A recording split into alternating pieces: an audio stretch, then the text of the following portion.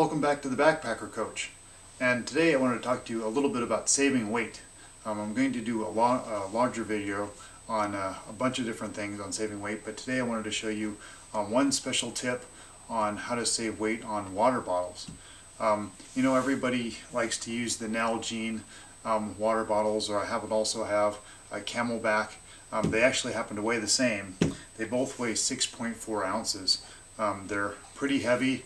Obviously they're hard, but they're 6.4 ounces, which once you get two of those, you have to at least carry two for water, and that brings it up to 12.8 ounces, which is getting kind of close to almost a pound. What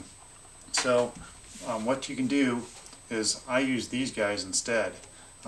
It's just a normal Gatorade bottle. They hold the 64 ounces or the 24 ounces, a little more than that, same amount, but they're a lot lighter. They're only 1.8 ounces, and two of them are only 3.6 ounces. And altogether that's saving almost 9 ounces of weight. That's awesome. That's a huge amount of weight savings that you don't have to carry. So that's one little tip that I thought I'd share with you guys.